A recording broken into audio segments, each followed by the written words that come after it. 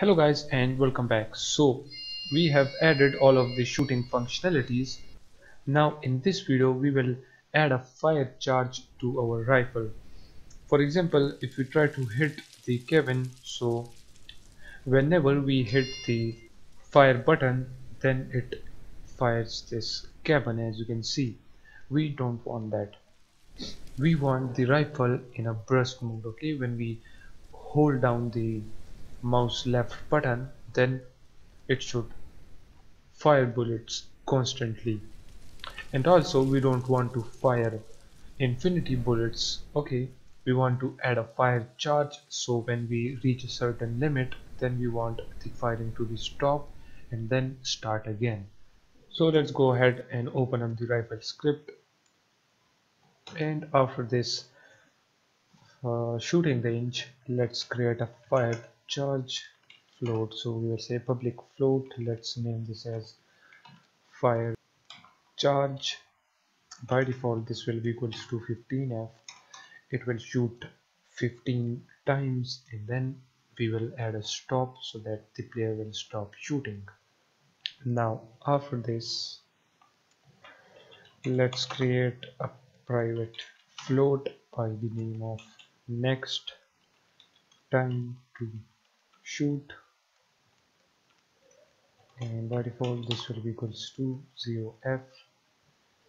And then right here in the update function we have this if condition. Right here we will say if we press the fire button and the time is greater than or equals to next time to shoot, then what we want to do, we will simply set the next time to shoot to time plus 1f. Let's divide that by the fire charge. That's it. Now let me save it, get back to Unity. Now let's play the game, and actually before playing it, let's select the AKM. Let's change this to normal so that we can see the next time to shoot and the fire charge. Okay, now if we play the game,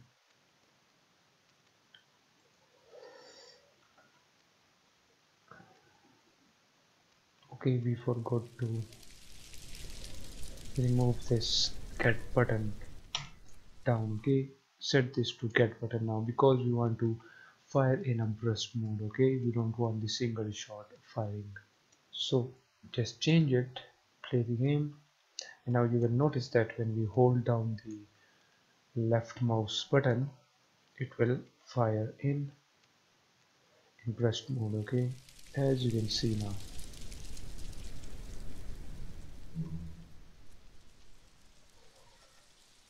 Okay, let's test this out again. As you can see now, the next time to shoot is increasing, as you can see. Okay, so this is how you can add a fire charge to the rifle, and with this done, see you guys in the next video.